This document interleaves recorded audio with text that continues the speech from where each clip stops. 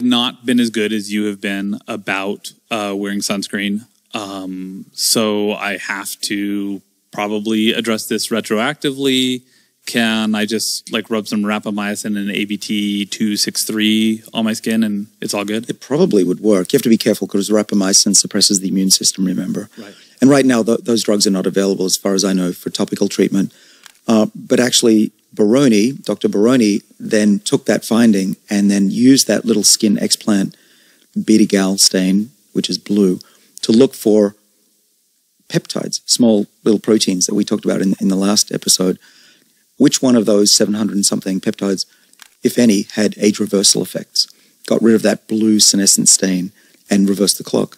And out of those 700 and something peptides, she found a few. There were about 20 that looked good. And one of them she's actually put into a product that she sent me to try the other day. It's called OneSkin.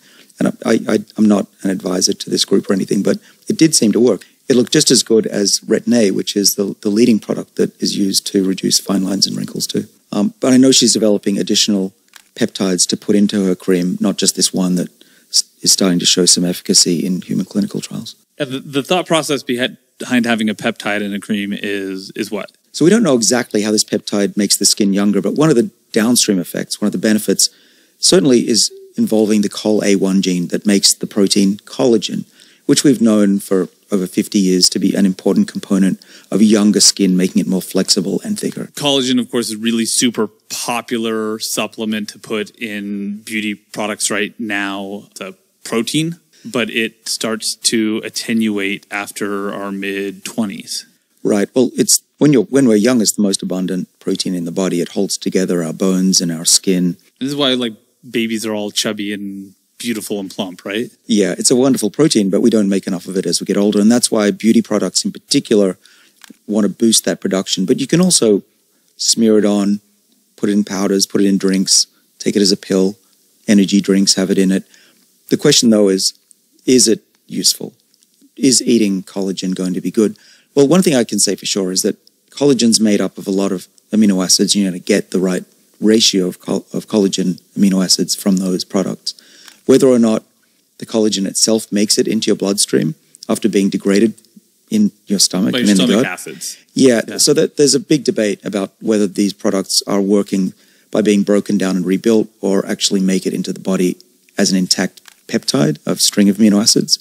And I would say the jury's well and truly still out on those things. It is fair to say that as long as you pick a safe collagen product, there's likely not a lot of harm that can come from it. Not at all. There's no harm in taking collagen, and probably what it's making sure is that you don't have any deficiencies in the amino acids you need to make this most abundant protein in the body.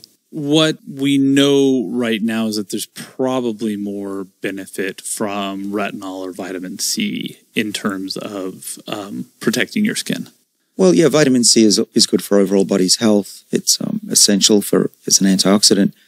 Retin-A, though, is one of the most important aspects for preventing and reversing fine lines and wrinkles in the skin.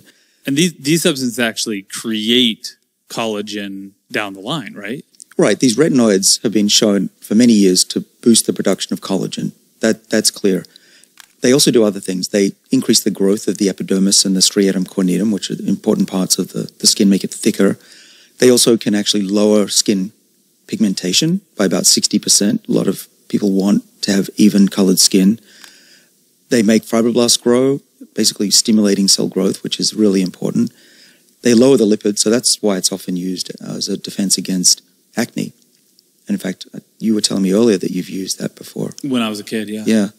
It dried out my skin something awful, though. I mean, it makes you like super susceptible to sunlight. So you have to wear sunscreen when you use it. That's true today. If you put it on your skin as an adult, you have to be careful from the sun, but mostly you end up with dry skin, so you have to make sure you're moisturizing while you use the retinol products. And there's another thing that's important about these. There are what are called MMPs, this metalloproteases that break down the skin, and you want to inhibit those as well, which is what retinols do. Actually, what they do is they go inside the cell, and there's a receptor inside the cell that binds to the chemical that you're adding, and then they go in and turn on certain genes that provide all of this extra cell growth and other benefits to the skin. But you have to be careful, because if you overdo it, you get really dry skin. And if you get it into places like your eye, it can be really unpleasant. Oh, God, that sounds awful. Yeah, don't do that. They also have an advantage of creating keratin or promoting keratin? Right, so the keratinocytes are lower down in the skin. And so keratin is a super abundant molecule as well that's important, like collagen, for the flexibility. It's an important component of not just your skin, but your hair and your nails as well. And yeah, retin A can promote the growth of the keratinocytes that make keratin.